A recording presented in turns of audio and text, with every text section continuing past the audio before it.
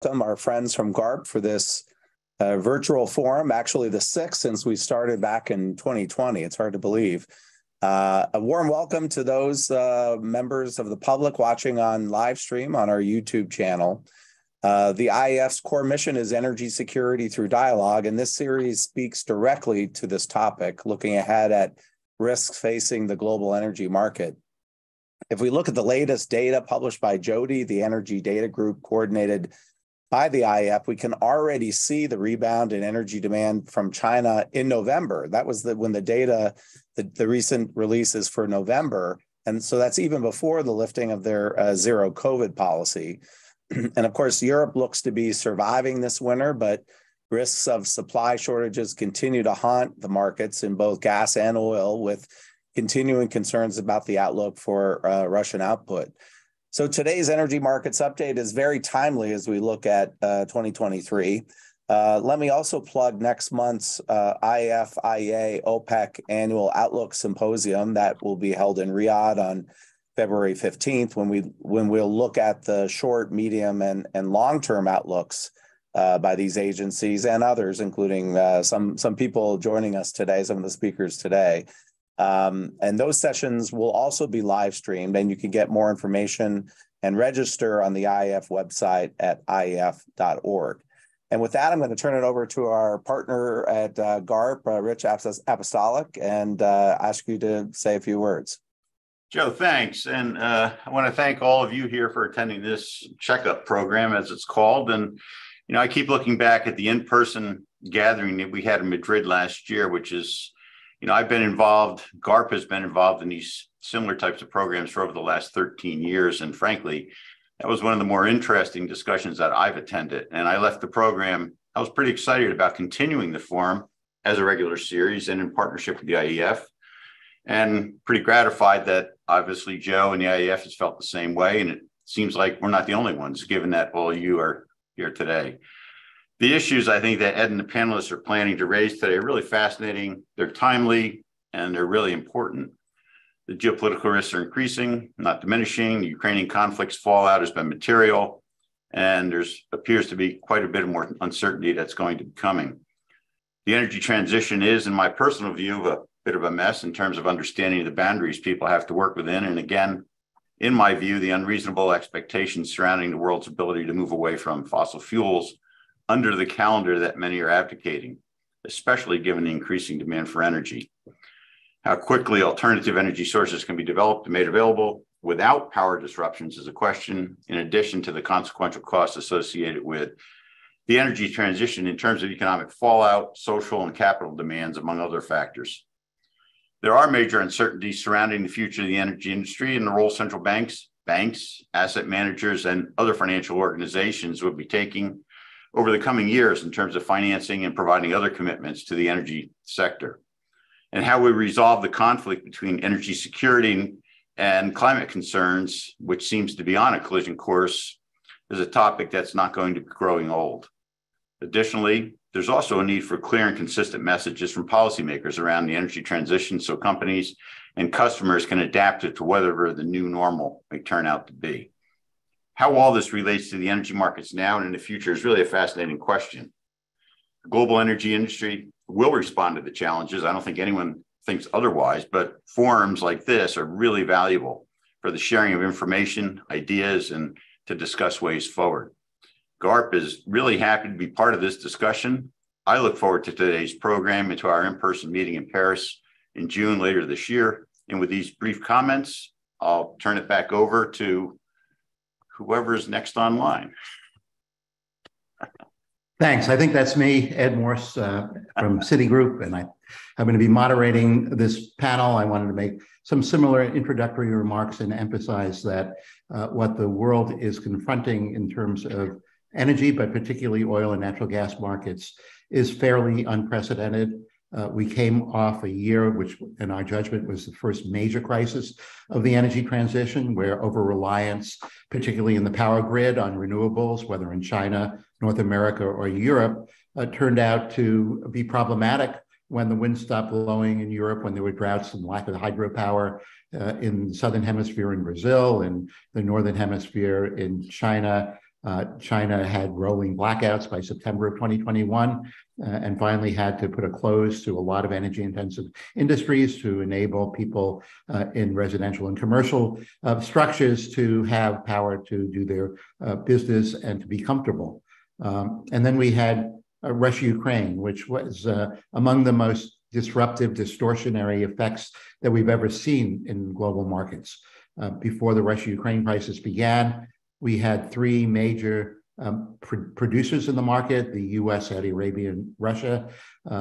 They were following mostly market principles, not entirely. I'd say of the best adherence to the market principles were Russia selling oil, gas is a little bit trickier, to whoever the highest bidder was, and they were basically neighboring countries with short distance, whether by pipeline or tanker, to make it economic for that country to be a massive supplier of some 2.5 million barrels a day of crude and a little bit lower level of petroleum products.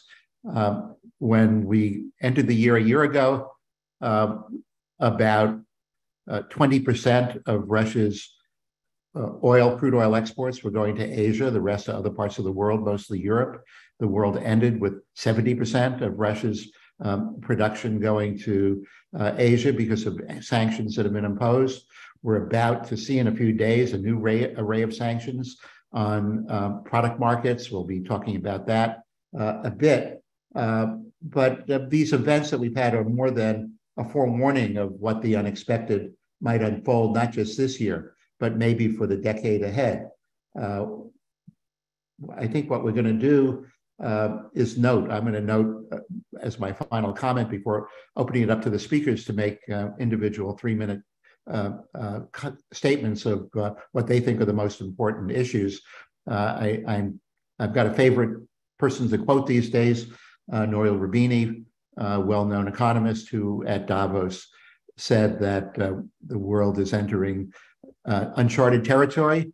This is a system that we're confronting globally, politically and geopolitically, that smacks much more of the 30 years between the First and Second World War, with all of the upheaval, all of the testing of rules, than it does the more peaceful, orderly world that we've had since the end of the Second World War.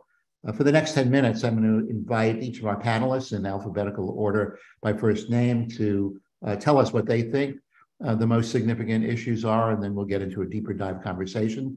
So we'll start with you, Amrita Sen, from Energy Aspects. Thank you, Ed. Always a pleasure to be on a panel which you are chairing. I always enjoy the discussions, and thank you to GARP and IEF for having me.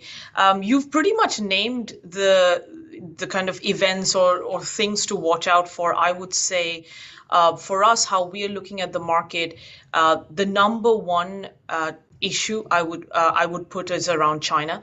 China's reopening is very, very critical for energy across the board, oil and gas. I mean, LNG is going to be equally affected. If you think about the oil market last year, China's crude imports were about 1.5 million barrels per day lower than average kind of levels. At times they were much lower than 1.5. At times they were about 1 million lower. But even if you take a lower end of that number, 1 million barrels per day, with their demand normalizing this year, we are going to get that 1 million barrels per day coming back at the very least. Depending on estimates that you believe, that number could be higher, right? And we have already seen, and Joe mentioned this already in his opening remarks, demand is starting to pick up. The thing is, there's still high COVID cases. The Chinese New Year is actually going on right now. So we haven't even seen the real impact of the reopening, right?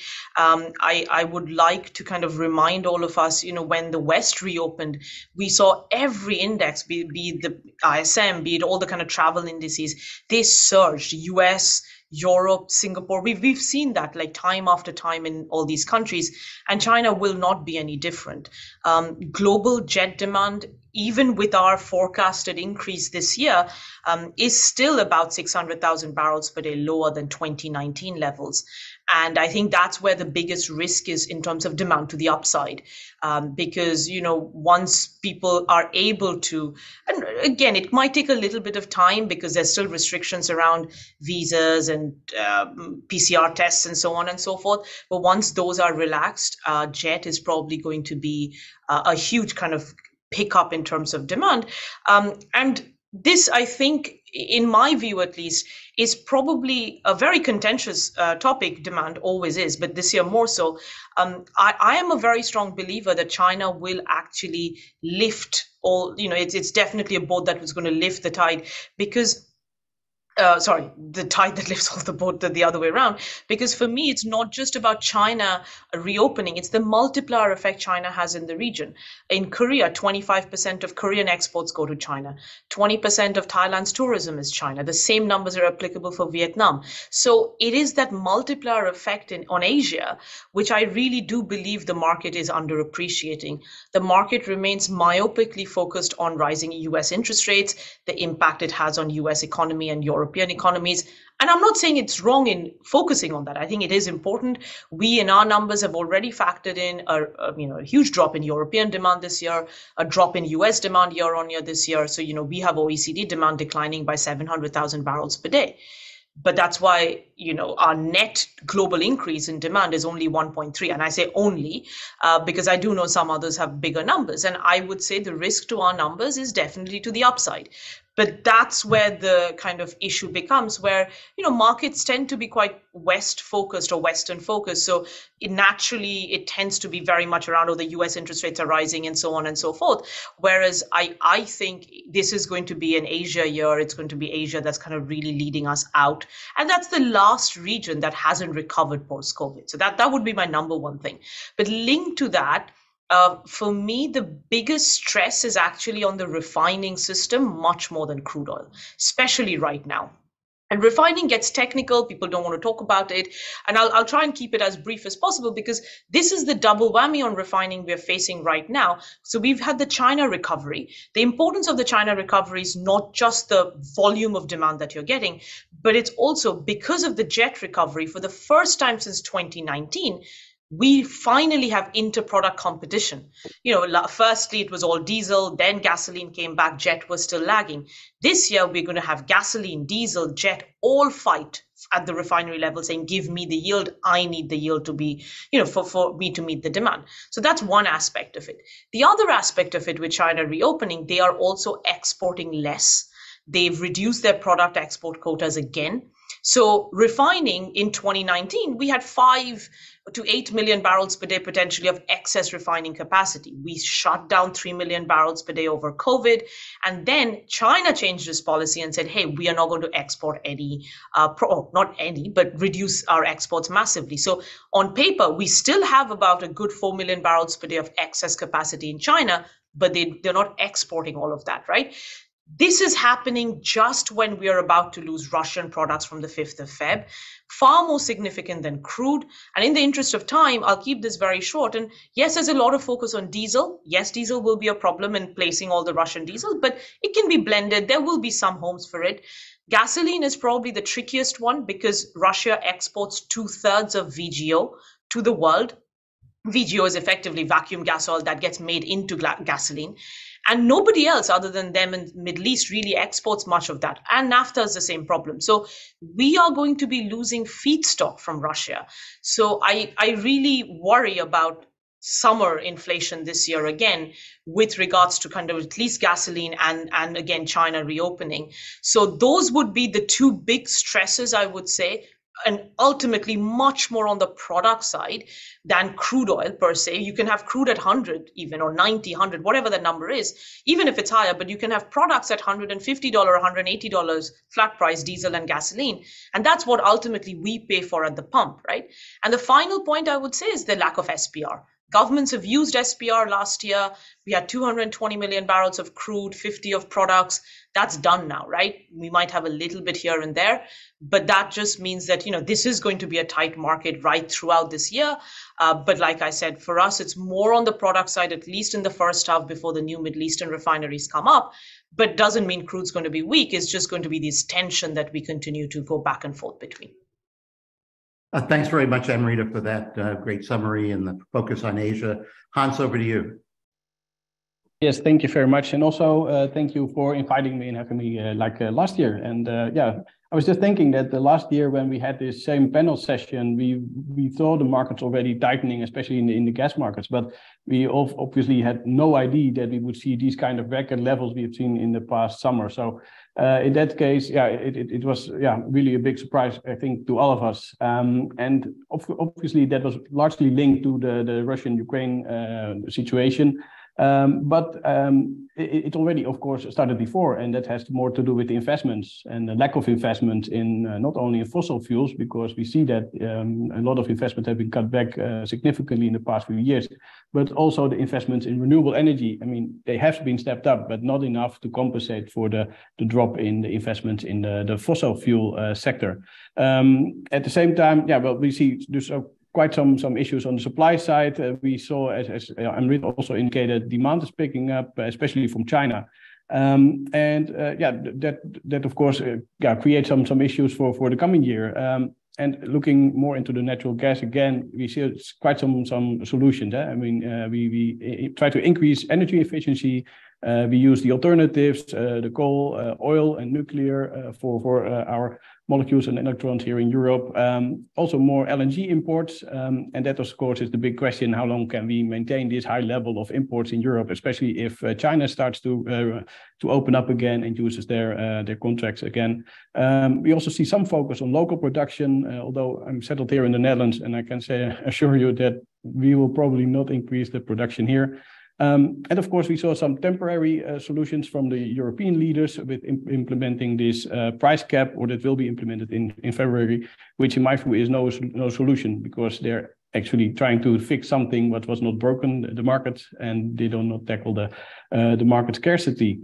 The longer term investments are also seen. We see the Fit for 55 and the policy to step up the investments in renewable energy, not only here in Europe, but also the Inflation Reduction Act in the US, and also in the 5-year plan in China. You see more and more investments into renewables, but like I also mentioned before, it gives some friction. On one hand side, you see the reality versus ambition. You see local versus global, which I think can be summarized with local ambition versus the global reality.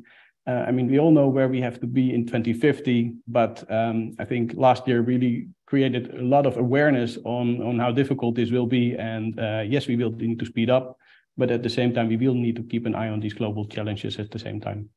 Thank you. Thanks very much, Hans. And finally, Saad, over to you to give your observations, and then we'll get into deeper dive. Great, thanks, Ed, and thanks to IEF and GARP for having me here. So I think just big picture for me, where what we've been talking about is really the idea of going away from cycles to spikes, meaning moving away from sort of the long-term, long cycle overinvestment, underinvestment that we've seen previously, and to something that is much more highly volatile and running up against some very sharp movements.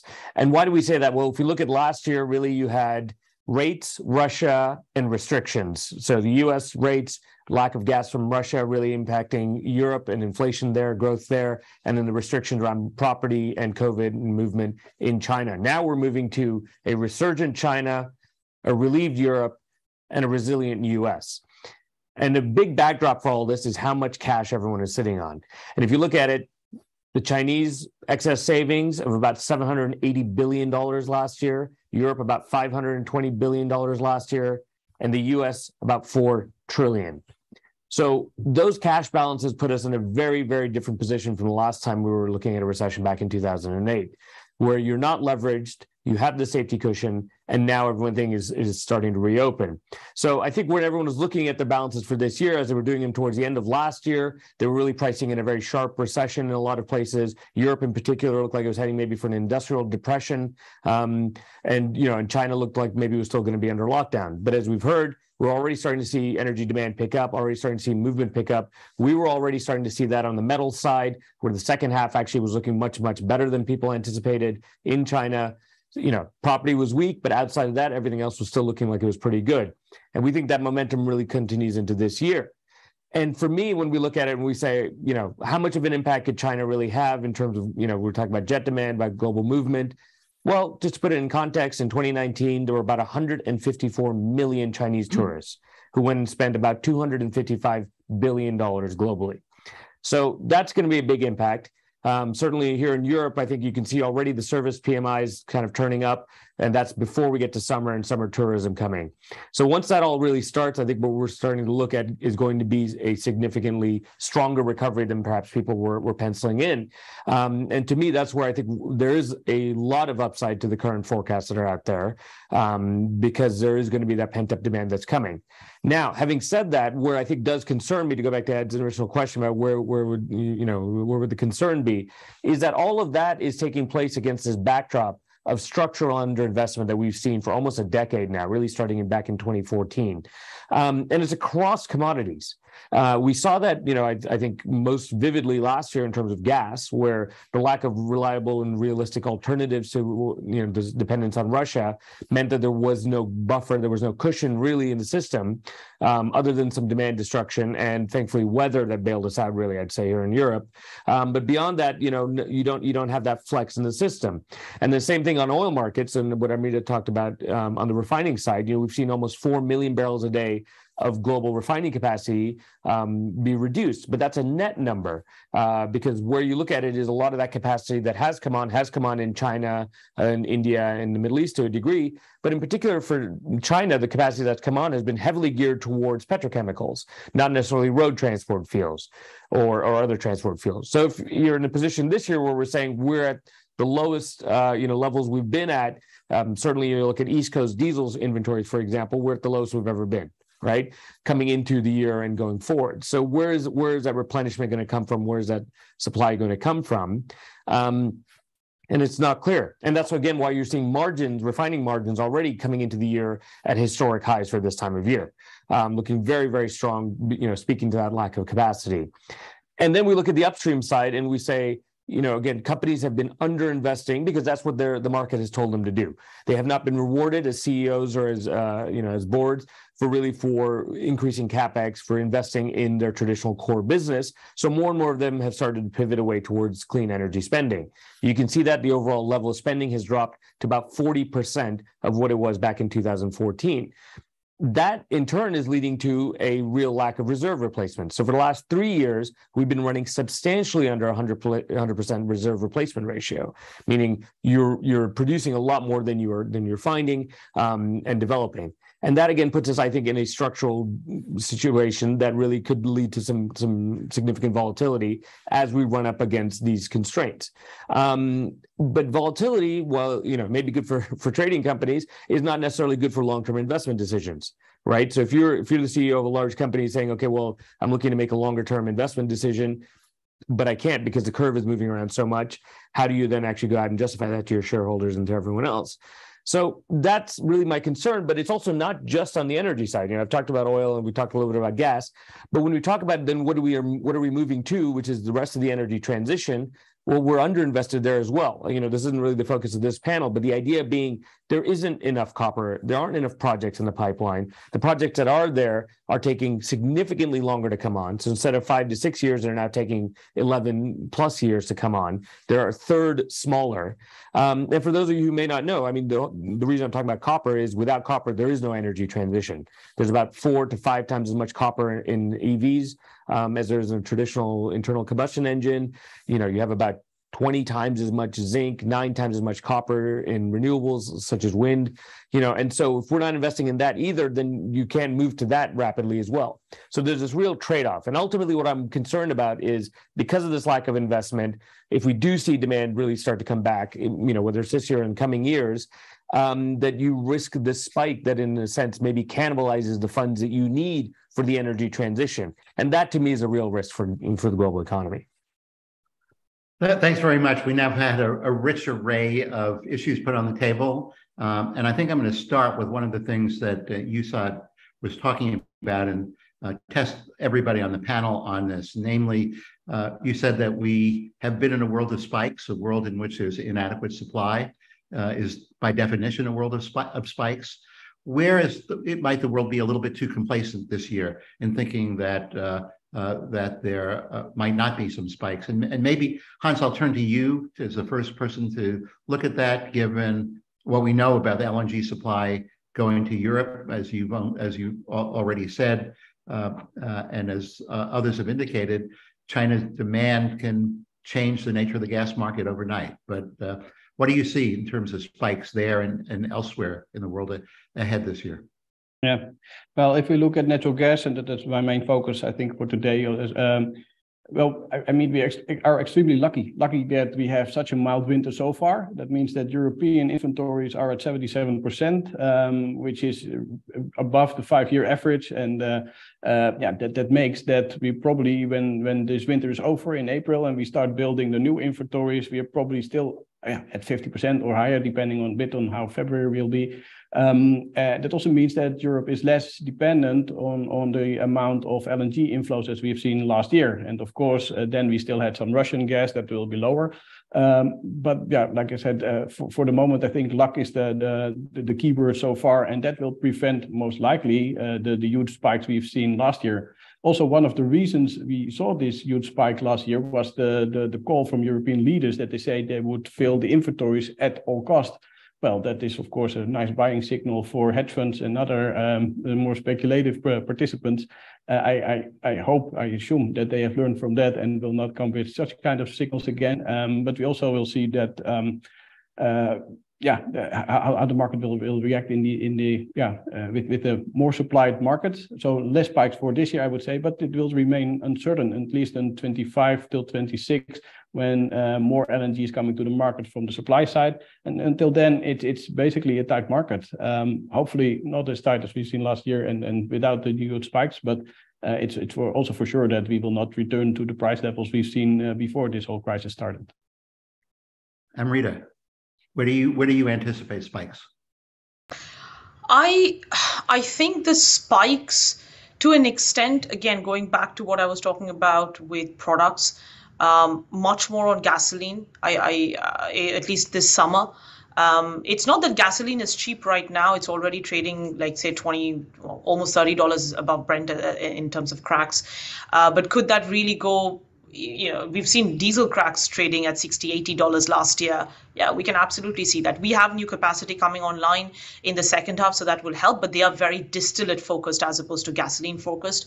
So if I had to choose one, I would say products, but I also agree with Hans. I do think, you know, gas, there's a lot of complacency in Europe right now because, again, all of us have said we lucked out.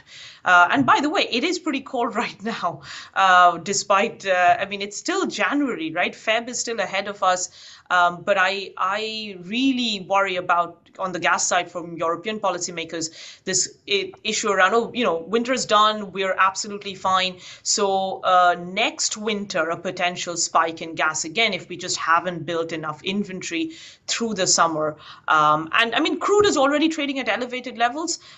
Could we see some instances where, again, if there's no SPR to really play with, like if you get, say, a hurricane season which shuts in US production, and the market is going to be quite tight at that point, could we see spikes? Yes, but if I had to choose, I would say gasoline, and then next winter natural gas would be my two choices.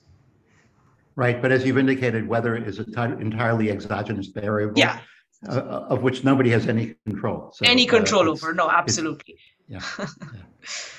So, Saad, you're the one who introduced the likelihood of spikes, and you pointed out to the ones we've lived through last year. What do you have in mind when you think about spikes? Well, look, I think a lot of people coming into December were really downgrading economic growth forecasts for this year. And my point is, I think if we're looking at it saying, Europe, now people are saying there's not going to be a recession in Europe. That's a big delta to what I think people were baking in. US maybe is slower than trend growth, but again, doesn't, at least today, feel like we're headed for a recession. And if China's opening is quicker and stronger than most people thought, we even thought, okay, look, it'll probably be after Chinese New Year that they start to reopen. Obviously, that's been happening now for quite a while. We're hearing that people are moving their normal production starts, schedule after Chinese New Year. They're moving it up earlier. To me, that all suggests that there is real possibility for upside demand surprise. Whereas on the supply side, I think you look at it, and I think a lot of people have, close to 1 million barrels a day of U.S. production growth penciled in for this year. You added 138 rigs last year in the U.S. good number. Of that, you added 125 in the first half. You only added 12 in the second half. And that's consistent with people saying as cost inflation has gone up, as labor has gotten harder to find, and as the return has gotten less certain, we're going to dial back in production. So unless you start adding rigs starting now, I think you're going to struggle to make that number by the end of the year. We've seen productivity per rig drop off. Again, so the assumptions there aren't valid anymore. The lack of service capacity, the cost inflation is going to be about 15, maybe 20%. And yet you look at CapEx budgets and that's what they're going up by, if at all. So if you're going up by 15, 20%, there's no actual real new growth. It's just catching up to what, cost inflation has done. So that's a surprise to me. And then, something we haven't talked about in a while in oil markets are the sort of, usual disruptions that we seem to have in oil markets, which is geopolitics, not maybe, outside of Russia. But if you look at Libya, hasn't really gone off for a while. Is there a possibility that we see something happen there? That's 1 million barrels that could always be at risk. Iran, southern Iraq, that's always a possibility. We don't know, right? And to me, that's always normally a feature of oil markets, just like as Amrita pointed out with hurricanes. If those things happen and you're then taking barrels out of the market, I mean, the IEA, for what it's worth, has already said, look, this year, if you look at the numbers, they're talking about an 800,000 barrel a day deficit. Played out over the year, that ends up being almost 260 million barrels, I think it is, right? That's a lot bigger than the SPR releases and everything that were done last year, right? And that's what allowed crude markets, in particular, to kind of maintain where they were. So you're looking at a much, much bigger deficit. And that, again, is what I would see as probably weaker demand assumption than maybe what we're looking at. In fact, I would say definitely weaker than what we're looking at, right? And yet also, again, some very strong growth from the US and others. So you add all that together and you start to say, and again, I agree with Amrita that I think, products is where this could really start to tell. And I think we're already, like I said, we're coming in to the year already very low inventories on diesel, on gasoline and jet. And so coming into summer, that to me is a real concern, because that's the other thing for the second half of the year is everyone is pricing Federal Reserve cuts, in interest rates.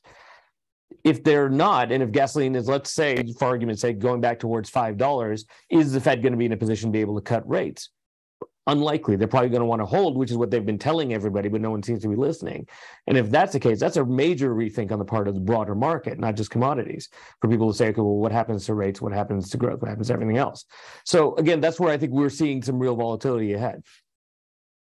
Ed, can I just add something very quickly to Go ahead. what said? Yeah. Just to put the SPR into context, and Saad, you've mentioned this. We built last year commercial inventories by about, call it 140, 150 million barrels. But the overall increase, or just the SPR released about 220 to 230, depending on kind of the timing of it, if you're including, of crude. So if it wasn't for the SPR, we would have drawn by about 100 million barrels. And I think that's something that is very important to bear in mind for this year. On our numbers, at least, we need to draw by about 50 million barrels or so. And we will go back to the very, very low levels of stocks we had in the first half of last year. That's when, SPR hadn't quite hit. The SPR really started to come from May onwards. So I think that is just worth bearing in mind for the kind of crude complex overall, because you ask questions about potential spikes. Yes, governments can come in and do a little bit here and there, but the SPR was such a distortionary factor last year. I just worry that the market's kind of forgotten about the fact that we would have been drawing massively had it not been for the SPR. The Russia invasion was actually additive for crude because we had SPR and we didn't lose Russian production. This year, it could be the exact opposite. Yeah, and sorry, and just to then also add to that, I think that's a great point, but really quickly then, that's a bullet that was already fired last year, as Amrita is suggesting, because also now you have a Republican House who have said very clearly that we're not going to support further SPR release. In fact, we would like to support buying back in barrels. I don't know if that actually happens, but that net delta, again, is pretty significant.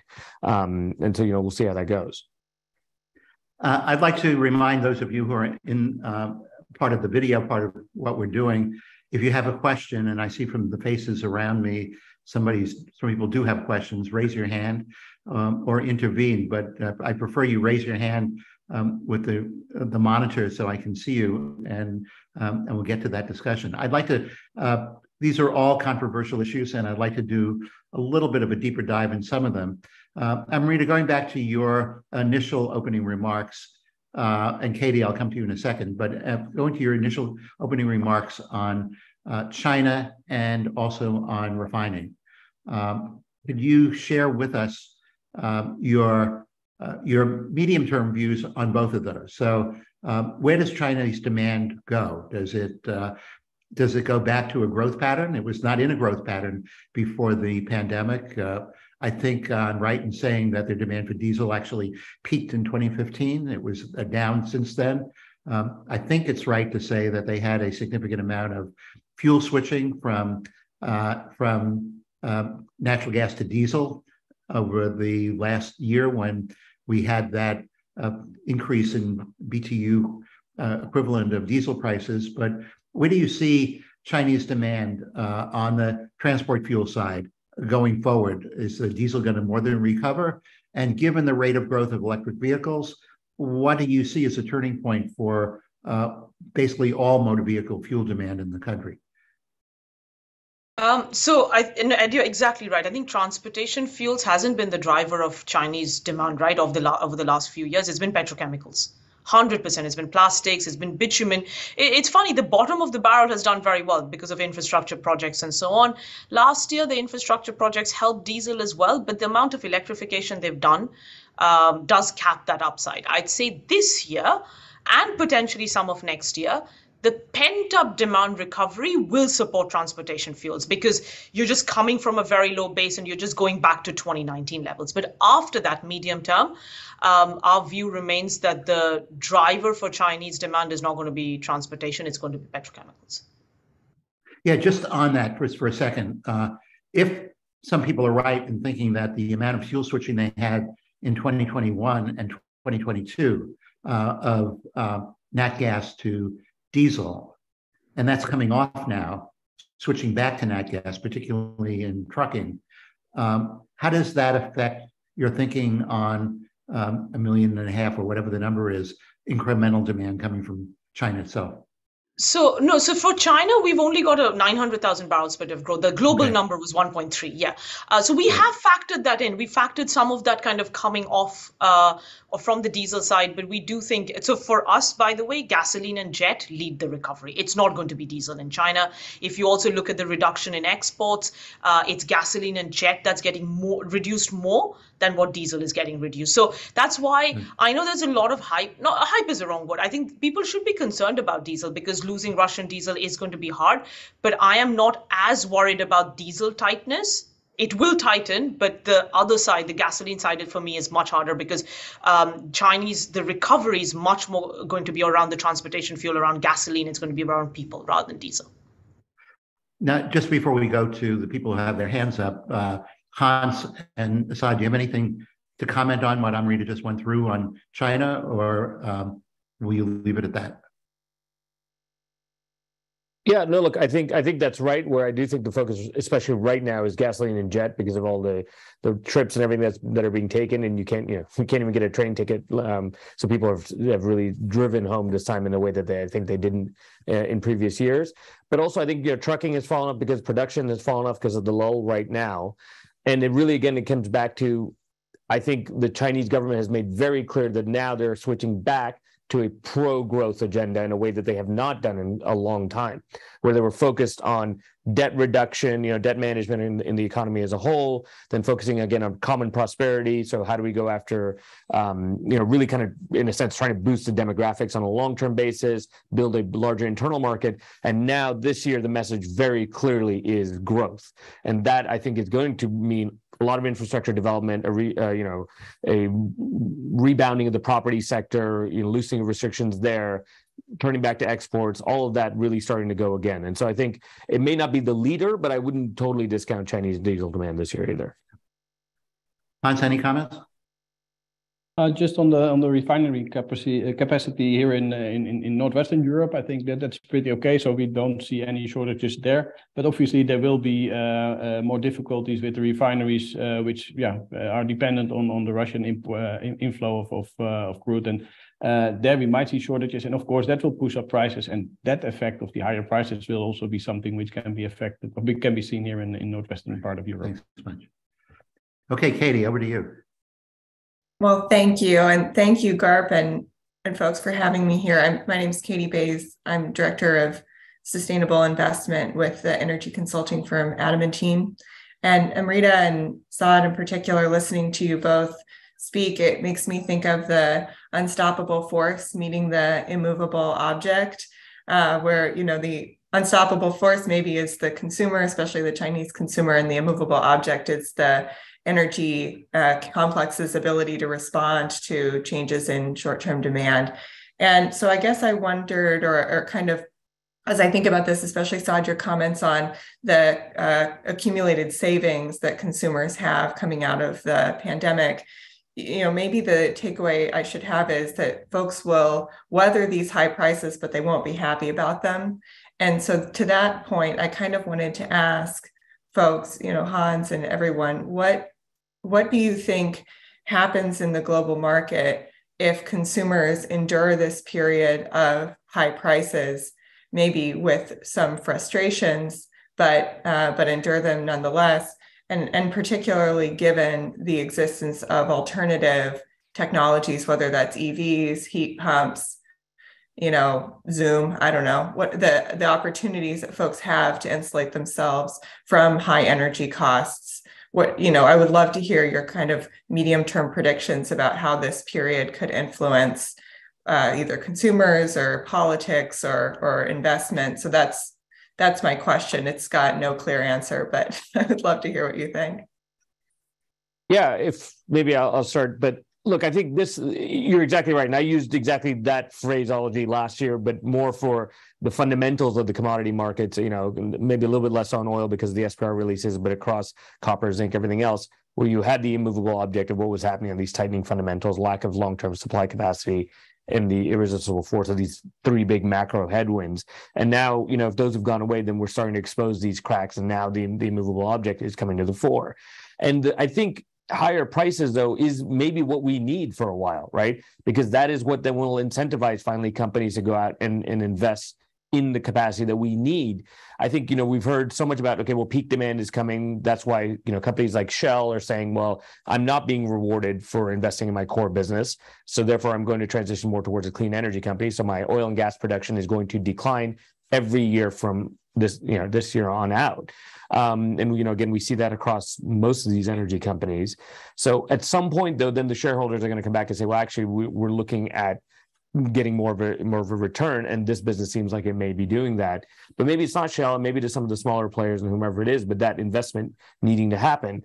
But I'll give you an example. It's one of the big shale company CEOs, I won't say which one, but his point was, I don't care if the oil price doubles. I'm not drilling until my share price doubles, right? And again, so maybe high prices will be the signal that then incentivize companies to rethink how they invest in this, which is what we need, because, whatever your estimate of peak demand is, it's probably not in the next couple of years, and yet we still need fuel. My heuristic on this is you shut the entire global economy down in March and April 2020, you still used about 90 million barrels a day of oil.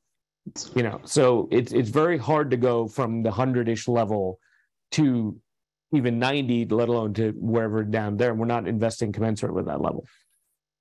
Let me I'll stick to Saad's thought process. What I'll add is, as an industry, if you ask me where we should do more work, and by the way, I'm not saying this, Joe, because this is, IEF organized, but the work you guys are doing in terms of demand is like, as an industry, we are terrible at forecasting demand. Absolutely terrible.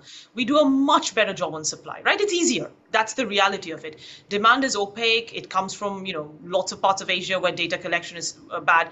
Because why do we have these cycles, right? Why is refining such a problem right now? Because for the last, it's been overcapacity, China's policy change, whatever else. But the reality is, like Saad said, Shell was talking about peak demand in 2020. Right? And it almost doesn't matter if it's transportation and petrochemicals. Of course, the quality of the crude will change, et cetera, but it's ultimately liquids molecule. And Hans will agree with this as well in terms of gas, right?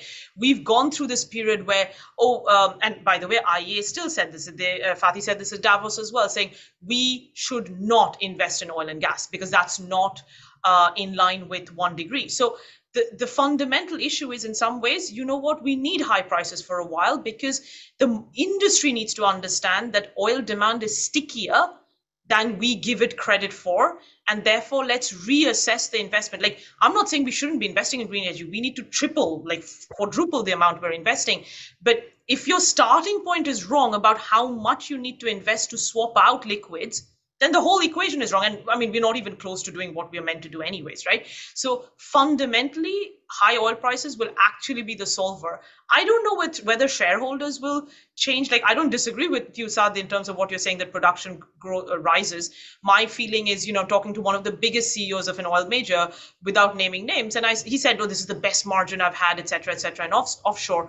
And I said, so why are you not investing more? And he said, well, I want to remain CEO for the next 5 years, right? So I don't know whether shareholders will change, but at least if as an industry we can get better at forecasting demand better, hopefully that changes, the narrative a little bit and allows for the correct amount of investment, or at least so we hope. Yeah, and just sorry to pick up on that before, Hans, I'm sorry if I'm cutting off, but the idea being, so in 2008, basically information technology, so Facebook, Google, and Netflix, and energy were the exact same percentage weight of the S&P, 15%, right? Last year, that former group was 30% and energy was 2%, right? And that's the signal that's coming from the market. So, when does that start to shift? And I think it is once the returns are there, which is why then maybe prices have to come in, right? Where people go, okay, hold on, we can't give an infinite PE ratio to all these tech companies or even to Tesla, which we're saying, okay, because there's 0% interest rates, all of a sudden money costs something, show me the money. But then what you have is, as you say, you have all these CEOs who are saying, I'm getting paid more for each barrel I'm not producing, right? So why would I go out and produce? Those of you who know me know that I'm doing everything I can not to open my mouth and say anything to engage in this conversation. But I will, for one moment, make a couple of observations that are slightly different from those that others have made. One is that I think it's universally recognized in the equity and the analytical community, that if you're sitting on short cycle oil and you're not pumping it when you can, there's something irrational going on. And we've already seen that irrationality unfolding in the privatization of some companies, where the original owner said, hey, I'm the main shareholder. I'm going to make a lot more money if I drill more. So I'm buying back everybody else's shares, and that's what I'm going to do. And there's not just one company that's doing that. There are others as well. The other observation I would like to make is, over a 75-year period of time, we have very good data on what demand is versus GDP, and it's been on a slope downward. And that slope downward has been exactly the same in emerging markets as it has been in advanced economies. You go back to a period of time, like say 1970 to 75, for every increase in GDP in much of the world as a whole, there was more than a 1% increase in oil demand. At the beginning of the pandemic, that ratio dropped by 50%. And there are policies in place that are accelerating that drop. So we don't know about a lot of things about demand, but we do have a kind of big historical database on it. And I don't want to get into a debate, but I do want to say, we want to have those who have their hands up have a chance to speak. So Shah, over to you. Thank you. Ed, it's great to see you as always. And Beth, thank you for inviting me to join. I wanted to go back, Saad, you made a couple of very interesting observations, and Amrita also. One was about the spikes versus cycles, right? And the other one was your astute observation, Saad, about 15% S&P versus 3% now, right? Because that's, so what I want to tie it back to is that... I want to interrupt you, Shah, just for 1 second. The last time we had the energy companies, the oil companies in particular, 3% of the S&P, they also decided not to invest. That was the period 98 to 2003. And, said, hell, we're going to get investments from Iran, from Iraq, from Nigeria, from Libya and Venezuela. Why should we invest if they're going to do all of that capital spending when we can enjoy higher margins? And look what happened. So just a note on that. Go ahead. You're absolutely right. So, the spikes are connected to the real economy. Okay. So this has happened for supply chain disruption, whether you're talking about Fukushima, or whether you're talking about Texas, or you're talking about Long Beach not being able to accommodate shipments coming in, right? You had Celanese just lift its force majeure on acetate tow in China. So there are real economy pieces that are coming in here, which are causing those spikes. And you talk about mechanisms. I put it, this is a realm where Ed is involved, is that, the policy issue, it's not just the market smoothing out and saying, oh, there's a spike, but we need mechanisms, right? Ed, as you know, from the Iraq situation, right? Where you've got to have buffers or capabilities to work with the spikes. They're not going to just resolve themselves because we just say, oh, give it 3 more days or 3 more months and the market will resolve it. It'll cause real pain, unemployment, and dislocation, right? So the asset allocation process for companies, whether you're talking about a Dow or you're talking about a Chevron, is an important consideration. And that's sometimes driven by compliance or agreement between groups to allocate resource in a particular way, such as, for example, for nearshoring, as we're talking about, a massive shift in these things. Chevron just allocated $35 billion for stock buyback, exactly, Saad, like you said, and Ed, as you said. So I think these are issues, but I think there's a role. It's not just market smoothing out and dealing with spikes as an aberrance, right? But it's really, there's no mechanism in place. And that's why we had disruptions over the last 2 years. And we will continue to face the risk of significant disruption from spikes because we do not have mechanisms in place. And Ed, I think you have insight from your work in the MENA region. I don't know whether you can talk about it. Do you see capital allocation decisions going in a certain way to alleviate these, create bigger buffers, if you will, at the top and the bottom? Well, I think you see it here and there, but I think you're right. And going back to Katie's observations earlier and Saad's response to it, I think most of us who've looked at this understand that battery metals are going to be in really short supply. And there's going to be inflation that's associated with the energy transition. To make the world greener is very copper intensive. It's very cobalt intensive. It's very lithium intensive at the moment, nickel intensive. And no matter what the allocation is to invest more, we're confronting countries that, whether it's Chile, Argentina, or Peru, or other Andean countries that are metal rich, they're having left-wing governments coming in that are doing whatever they can, and Brazil is among them, to stop the spending that had been going on, to husband it in terms of monopolizing it by state-owned enterprises. And it's just a guarantee for inflation, greenflation, as we like to call it. And with that, you get the yellow jackets in France, or you get other consumers around the world who are very displeased. So it's destabilizing internally. And I know we have limited time. So Hari, we do want you to have an opportunity to intervene. So over to you. Yeah. My name is Hari Dattatri. I work for Vopak. One of the nice things of the session here, I think that if you look at demand, I think it looks a bit more positive, but at the same time, it was also mentioned very good in looking at supply. Now, if you look at supply, then for me, the big question is, what is the impact of the price cap going to be? What scenarios could you identify in it? And in terms of scenarios, you can think about the volume, you can think about the areas that will be affected, but also how the markets are affected by it. So I know it's a very easy question to ask, but with a lot of variables, but it's really a wild card. You look forward to the coming period. So maybe some comments on it. Maybe from Hans or Saad. I'd like to hear from Hans and the others. I'd like to make a comment on it. Why do people allocate to commodities as part of their investment portfolio? And go back to portfolio investment theory as was analyzed. Portfolio managers should have commodities as part of it, whether it's 8% or 12%, depends on the year, depends on whether the market is backwardated or not.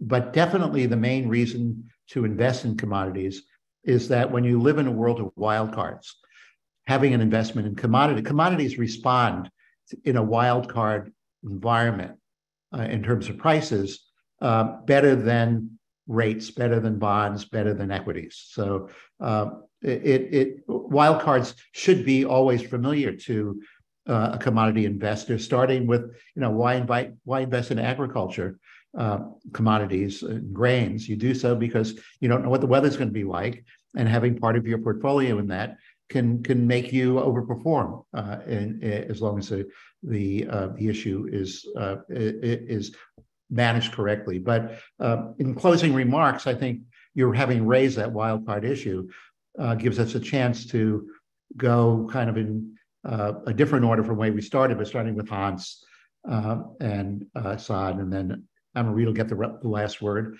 What do you think of when you think about the wildcards as they affect investments and as they affect consumers? Yeah, well, if I can relate it to this price cap in general, but it's a bit strange solution.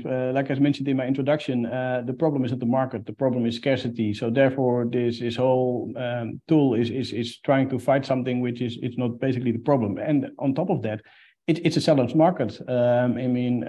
So that's already difficult if you want to come with all kind of need from a demand side, while it's a seller's market. And of course, this comes with the risk of lower liquidity in the TTF markets, which is not good for prices. Lower liquidity means probably higher volatility, and that's not good for the price in general. And it also pushes people away from the market, so more OTC trading, so it's less visible, which also comes with extra risk. So in more multiple ways you can look at it, I think this is not let's say a difficult wildcard, to put it in your words. So, well, it's funny, you mentioned 2003. That's actually when I started in the commodity markets, and since then, obviously, prices have done what they've done. But we have seen first all the concerns about peak supply. And then I remember 2007 onwards, everyone was talking about peak demand, and we've reached peak demand. Obviously, neither of those things came true. I think where we are right now is really in a peak deliverability issue, right? It's not, and this again is across commodities, it's not that we don't have enough in the ground. It's that we have not invested in a timely enough fashion to be able to deliver these things on a short enough cycle, given where we think demand is, right?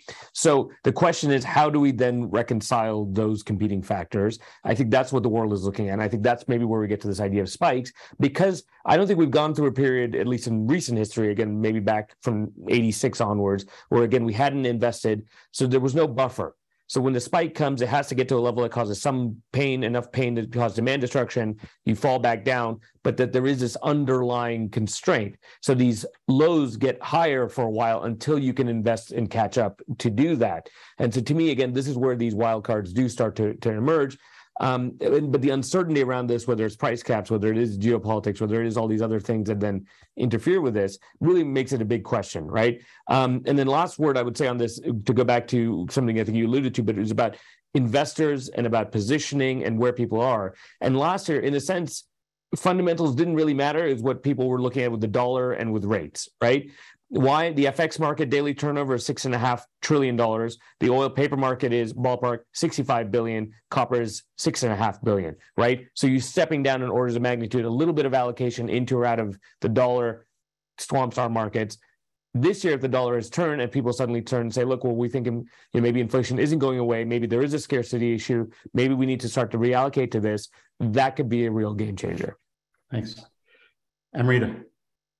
Yeah, I think Saad put it so eloquently on this issue, right? I think I couldn't agree more. We've never had scarcity of oil in terms of underground, right? It's absolutely above ground issues. But this is where the price cap actually does make it problematic, because we are adding layers of complexity, right? And Harry, to your question, the crude price cap, fine. The products one, they haven't even decided on the level. They are talking about having a positive price cap, as in the products that trade positive versus negative, or clean versus dirty. What do you do with naphtha? It's trading below crude right now, but just about to flip over. It's a mess, right? And I think if underlying, we don't have buffer, whether it's spare capacity, we have a little bit in the Middle East, or a little bit in inventories, but let's assume that kind of gets run down. These issues then just add to it. The biggest impact or the fallout of price cap is on freight. shipping, right? How are you going to move all of this oil and products around? Because we just don't have enough vessels. Where's the insurance going to come from? So that's why the spikes just get, again, for a lack of better word, spikier, right? Because whenever, and by the way, any correlation you do, you can see that as soon as you don't have a buffer, traditional correlations break down and prices just overshoot, right? I think that, and we saw that last year. Brent spreads traded at $5 backwardation. Nobody could even think that was going to happen. And again, those are the risks absolutely present this year. And remember, the one thing I don't want to end on a gloomy note, but I just want to say this: for Europe to be this complacent, it's all fine. It's all well and good when China wasn't in the market. When China comes back, good luck getting anything, because China is going to bid it away. I'd like to thank everybody for being with us. I'd like to note, as part of this conclusion on wildcards, that Russia, Ukraine is a central part of it. Russia has been, if you take 30 different commodities, number 1, 2, or 3 supplier in the world. And the distortions in the market as a result of action and reaction in that market has affected all commodities. Joe, back to you in case you have any final comments to make. Well, thanks very much, and thanks, Amrita, for the little plug on the work we're doing here. We like to say at the IEF we focus on markets, not models, because the models sometimes have some wrong assumptions. But that's why I think this markets update was so helpful and informative, and we'll continue to do more of this with our partners at GARP. So thanks again to everybody and listening. And Rich, you want to say some concluding comments? No, thank you very much. This is, again, a very, really fascinating conversation, and looking forward to seeing everybody, hopefully in June, in person for a change. Thank you. Thanks very much, everybody. Thank you. Thanks.